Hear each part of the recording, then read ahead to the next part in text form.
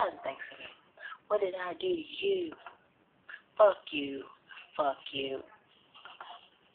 Why you in touch with my son? I ain't made none of you. Love your doggone son.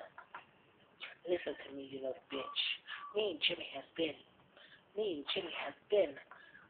living by ourselves for years because Papa died.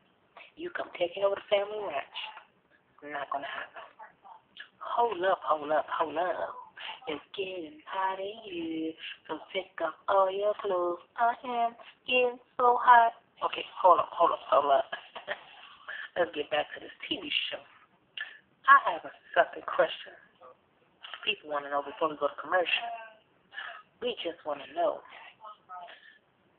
Miss, mother of Purple Hair Jim, will you ever allow your son to grow up and marry this young lady? Can you be respectful